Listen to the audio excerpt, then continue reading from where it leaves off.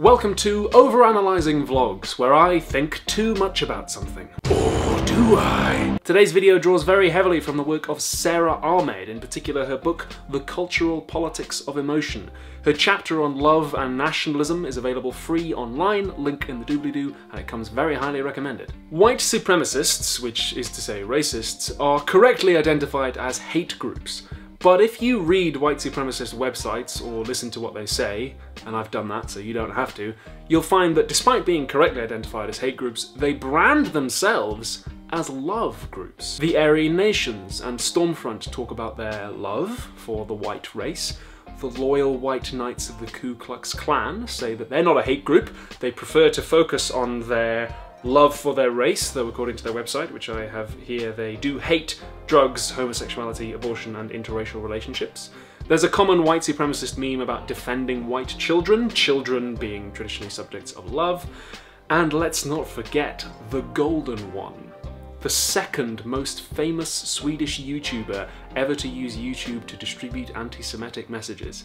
He is a nationalist who likes to talk about his love for his people and his country, or at least his country as he ideally imagines it to be, and well, that's the kicker, isn't it? Oh, by the way, for the purposes of this video, I'm going to use the terms white supremacist, white nationalist, and racist interchangeably, because functionally they are interchangeable. In before everyone who's going to tell me in the comments that white nationalism isn't the same thing as white supremacy, they're both rooted in the same garbage, and more or less most of the people who tell you that they're different are trying to sell one version of them to you. Speaking of which, how come there's this branding, this wallpaper of love over ideologies that quite obviously hold most of the world's population in contempt? Well, maybe part of it is that nowadays people are a lot less willing to openly identify as racists as they used to be. I mean, even 50 years ago, quite explicit racism was a lot more commonplace than it is now. Racism nowadays is quite correctly seen as a very bad thing to contribute to. And since white supremacists want not only to have their ideology, but also to spread it, they know that a little bit of PR is necessary. They know that it's necessary to go, we're not a hate group, we're not racist, we're just whatever. But what kind of love is this that they're claiming they have here? Freud distinguishes between two different kinds of love, and we don't have to completely buy into everything Freud says for this distinction to be quite useful here. He talks about the love of the self, narcissistic love, and the love of the other. The love that white supremacists like to talk about is often cashed out in terms of protection. Protecting white women, protecting the nation, protecting white children against the racial other. But, and here's the really important thing, that protection is to be on their terms, not on the terms of the person being protected. So the loyal white knights of the KKK will talk about defending white women, but that won't include defending a white woman's right to control her own body by getting an abortion. That won't include defending a white woman's right to have a relationship with another woman. That won't include defending a white trans woman. Similarly, they will talk about defending their nation and their people, but they don't mean defending the indigenous people of America. They don't mean defending African Americans or Mexican Americans, who are just as much Americans as they are. No, they mean white Americans. The ideal of the nation as they imagine it. And there, I think we see what this so-called love really is. It's the love of the self. It's narcissistic love. It's, I'll love you as long as you're sufficiently like me. So white above all, but also cis, straight, sometimes Christian, and conforming to traditional gender roles. It's not the kind of love that says, I want you to be happy on your terms, whatever happiness means for you.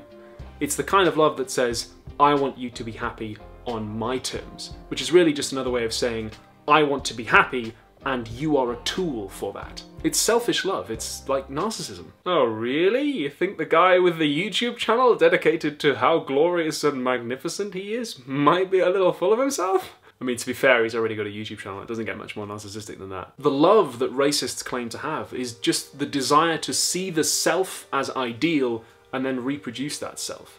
Not really to engage with or love the other on their terms at all, but in reality to destroy that other and where possible just replace it with more self.